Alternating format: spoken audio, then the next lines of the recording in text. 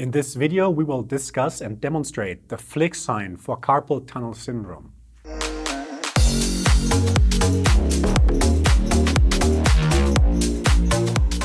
Get our very own assessment ebook and mobile app. Links are in the video description.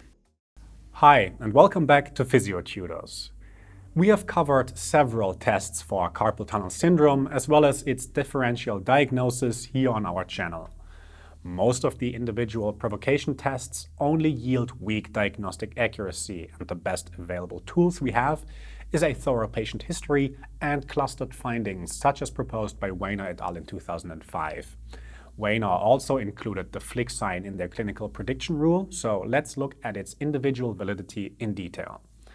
A systematic review by Darcy et al. In 2000 references diagnostic accuracy findings of the original proponent of the flick sign, which was Price Phillips in the year 1984. In the original study, the flick sign yielded a sensitivity of 93% and specificity of 96%. These findings have been critiqued by colleagues who were not able to reproduce them in similar study designs shortly after the original publication. In 2004, Hansen and colleagues re-evaluated the flick sign in their diagnostic accuracy study and also found a sensitivity of 37% and specificity of 74%, thus echoing the overall weak clinical value of the flick sign in the diagnosis of carpal tunnel syndrome.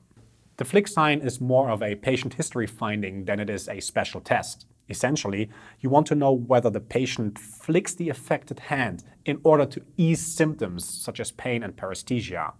Just imagine a hand motion such as when shaking down a thermometer. Shaking the hand and wrist should reduce symptoms of carpal tunnel syndrome in order for the flick sign to be present or positive. Alright.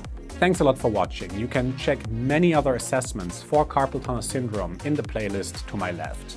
Carpal tunnel syndrome is a differential diagnosis of cervical radiculopathy as well. So if you want to improve your clinical reasoning in physiotherapy of the spine, check out our online course. The link is in the video description down below. As always, this was Andreas for Physiotutors.